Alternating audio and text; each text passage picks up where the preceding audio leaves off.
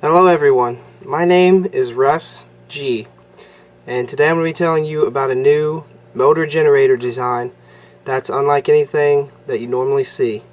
This design uses Lenz's law to actually help it function properly. It does not drag, and it creates energy much more efficiently. It is called the infinity motor. The person who originally thought it up was Weslingm. And I'm going to show you this PDF document that is in the description of this video, and basically it shows you what the design looks like, and you can envision it this way. This document will be in the description. Please read it. It explains to you how this functions better than I can. So let's get started. Basically, there is a main rotor right here, and it has little rotors on it that have motors on them that spin them, and there are magnets placed within these rotors.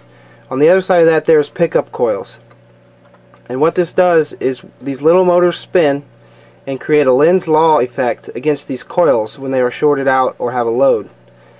Now what happens is that this little rotor is being forced one direction, which makes this big rotor spin the other direction. Now you're using Lenz's force efficiently and actually rotating another object while making electricity.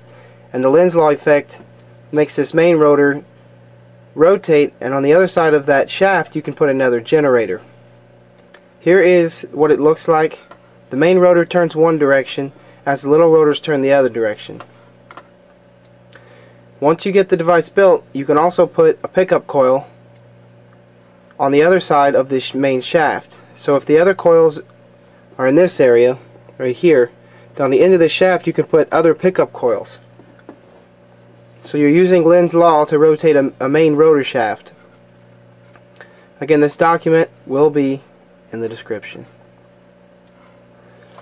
Here is the device. This is called the infinity motor / generator. What I have here is a main rotor here with little rotors on motors that have magnets placed in them. This main rotor rotates, and it has a commutator to make the little rotors spin, to give them power, as you can see right there. There are coils placed around here so that these magnets line up even when they spin. On the other side of this, which in this model does not have the other rotor or coils, this is where your generator would be placed.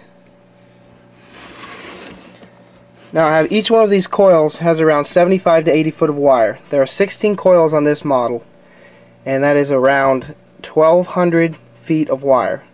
There's over 1,200 foot of wire on this model. I have each one of these coils hooked up to its own bridge rectifier into a cap. Each one of these terminals is one coil. This is DC output.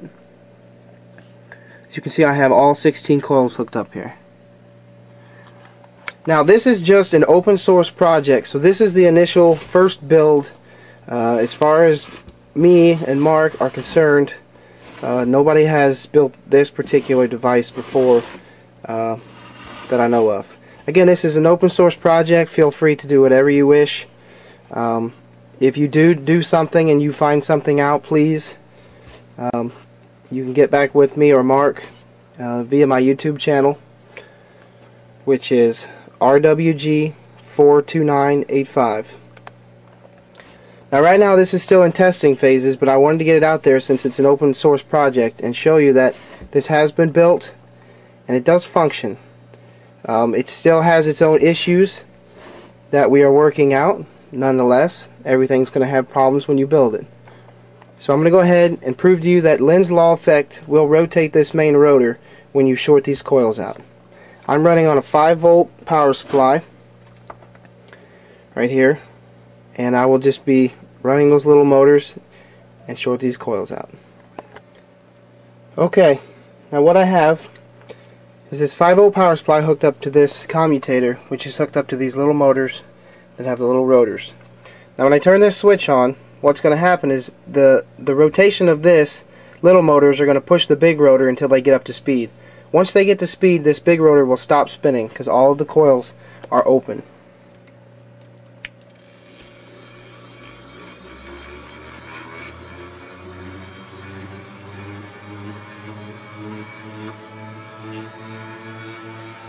Now that the little rotors are up to speed, what I can do is short out these coils, and that main rotor will start to rotate. I just have a bar, and I'm going to short it out against these pin terminals, which are connected to the coils.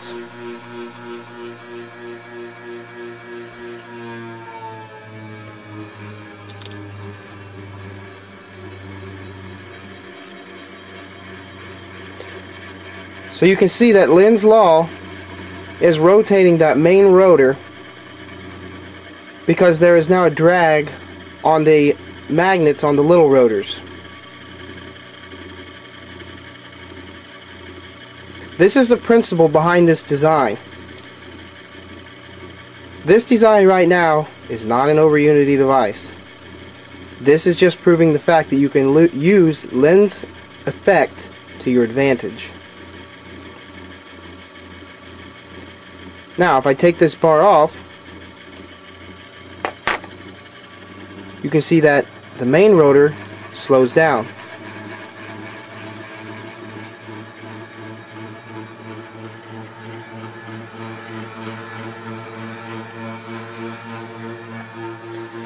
These motors are running at 5 volt.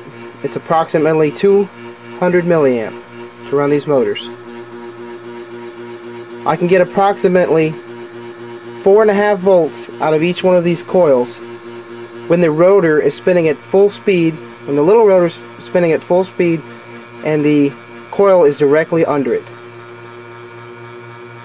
When you rotate this and it starts to drag from Lenz's force because you're drawing a load from this coil, the output drops because you're no longer hitting that coil at maximum speed all the time. I'm going to turn this off now. You can hear the rotor spinning down. Right now, I have 4 neodymium 12mm by, I believe, 3mm magnets on the end of these rotors, as you can see there.